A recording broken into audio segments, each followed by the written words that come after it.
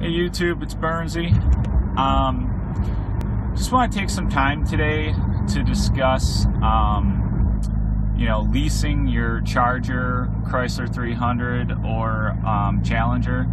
I've owned 3 Chargers, or actually, I haven't owned anything, but I've leased 3 Chargers since 2011, and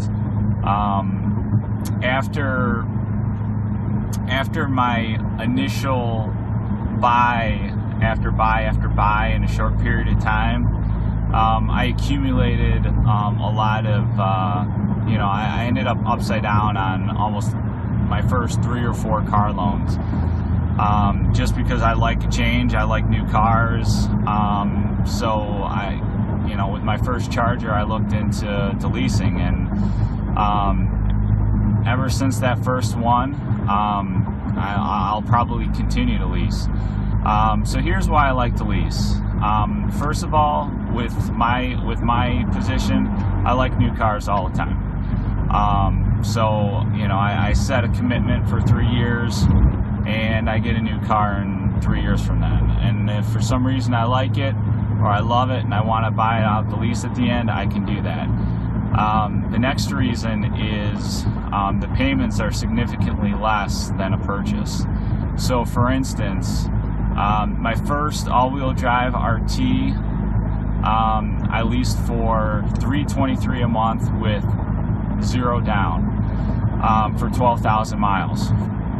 My second one was a 2013 all-wheel drive RT Sport, and that was about $349 a month, 0 down.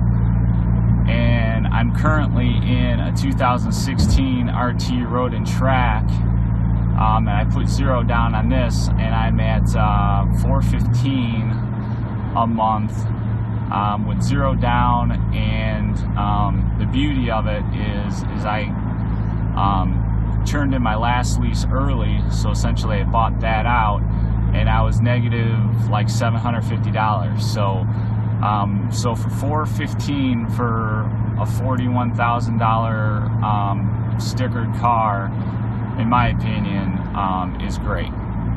So for me, leasing works out. And as far as negotiate through email. Start contacting 3 or 4 dealers at the first part of the month. Stay in contact with them through email, tease them, get a quote early in the month, and stall out communications about mid-month.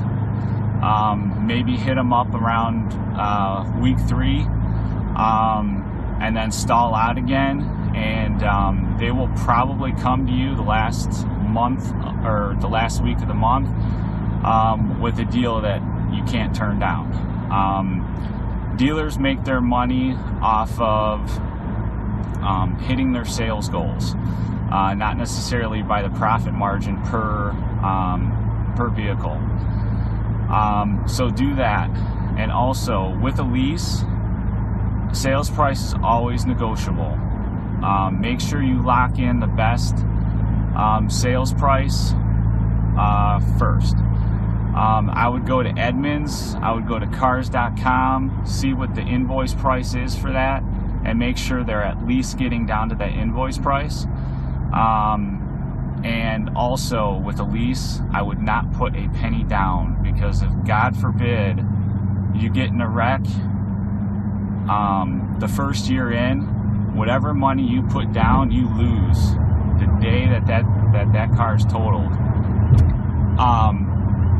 Because they get gap insurance, so the leasee or the bank that it's going through, they have to make sure they're covered and they get their money. But whatever you put down on a lease, if you're in a total loss, you will lose it.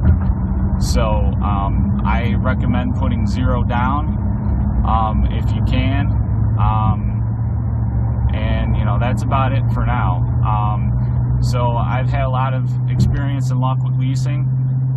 So if you have any questions about that, hit me up, and like, comment, and subscribe. I'll have more later this weekend or first part of next week. Thanks guys, have a good weekend. And for your Encore, guys, I want to debunk the rumors that you can't modify your car with a lease. I've gotten written permission from the dealer, the sales manager, and the bank that my lease is through that allowed me to modify my exhaust. As long as it's from the cat's back, there's no issue with that. So anything that's a bolt-on is basically free game, and you can always put your stock exhaust back on. So that's my Encore. Have a good weekend. Thanks, guys.